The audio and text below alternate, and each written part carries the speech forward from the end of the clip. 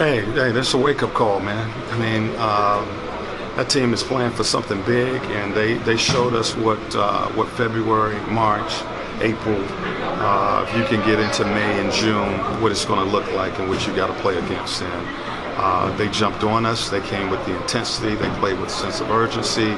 The team is connected out there, and we're back on our heels. From the start of this game. Honestly, try to flush it as well as you can. It's one of those nights, they played extremely well, and we probably played our worst game of the year. So take it with a grain of salt. We definitely got to learn from some of the stuff. A lot of it's effort, though. A lot of it's not playing the scoreboard when you're down so much. You still got to play NBA basketball. We just didn't come out ready to play. I just saw the first 3 minutes. We dug ourselves a hole and couldn't get out of it.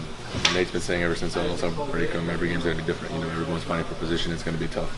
And today we just thought we'd come out here and be the champions, and you just can't do that in this league.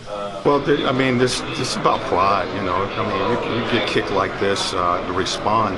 You should come out and play basketball. Simple as that. You got to play with more energy, more effort, more connection, more everything. And that's as simple as that.